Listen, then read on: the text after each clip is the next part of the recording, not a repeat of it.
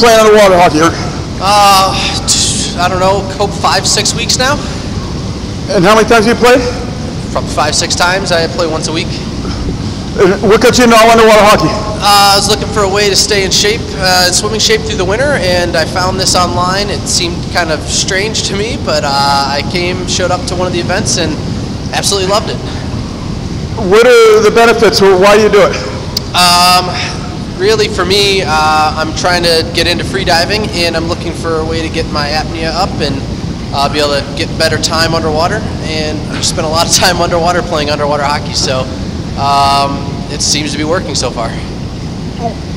If you're a new guy, what are some tips? Really, the best tip I can give you is just show up.